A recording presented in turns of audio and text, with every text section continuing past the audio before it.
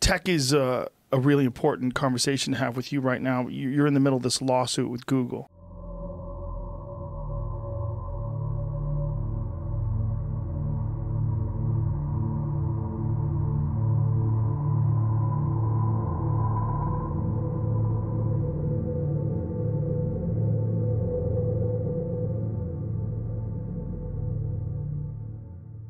Yeah. Explain that.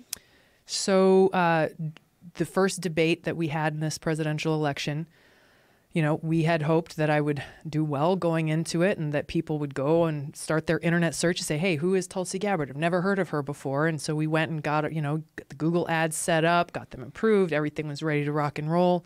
I was the most Googled candidate of the night, as I have been for every debate that I've participated in. The issue was during that first debate, you know, while that peak period was happening, our Google ad account was suspended by Google with no explanation whatsoever. Was suspended by Google with no explanation whatsoever.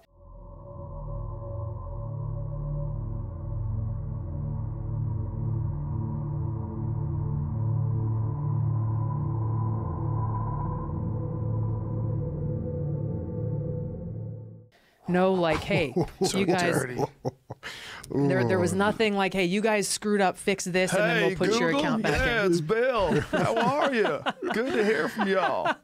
That is so sketchy. It's so sketchy. And so, you know, our tech guys are freaking out. They're like, man, this is what we were waiting for. And now you guys took our account down. Tell us what we got to do to get it back up.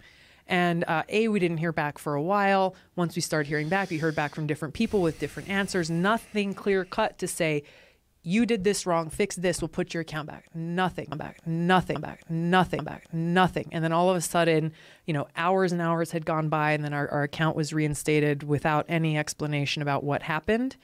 And, you know, this is bigger than just the loss in opportunity that my campaign had because this happened on that night during that peak period. It's a bigger issue about the power that this corporation has in Google in interfering essentially in fair elections and in what kind of information they are willing to put in front of people.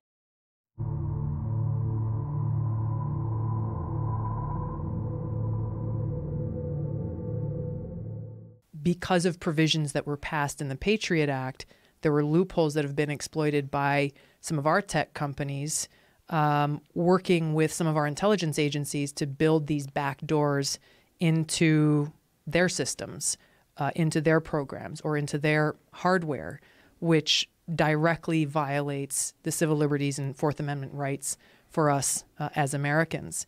And I think that points to the bigger issue of civil liberties and privacy and the growing power.